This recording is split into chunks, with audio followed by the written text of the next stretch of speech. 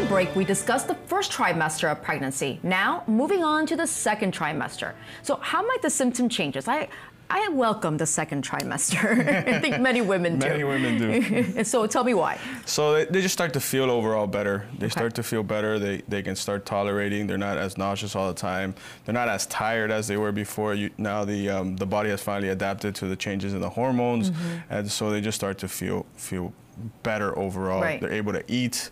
They're not, running to the bathroom all the time, and so it's just a better overall feeling as being pregnant. It's probably the best part of the pregnancy. Okay, so let's clarify something, because they call it morning sickness. Yes.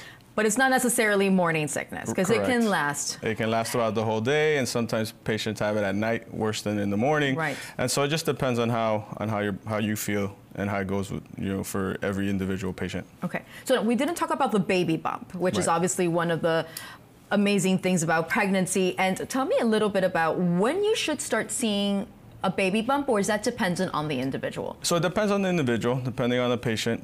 Sometimes they'll show a little earlier on in the second trimester, or sometimes it'll take the middle portion between 16 to 20 weeks, and then so somewhere around there you'll start to see a little bump start to show, and so depending on how the patient. For each individual patient, it'll be slightly different of when they'll start to show. But usually after the first trimester, the uterus will come out of the pelvis and it'll start to show a little bit.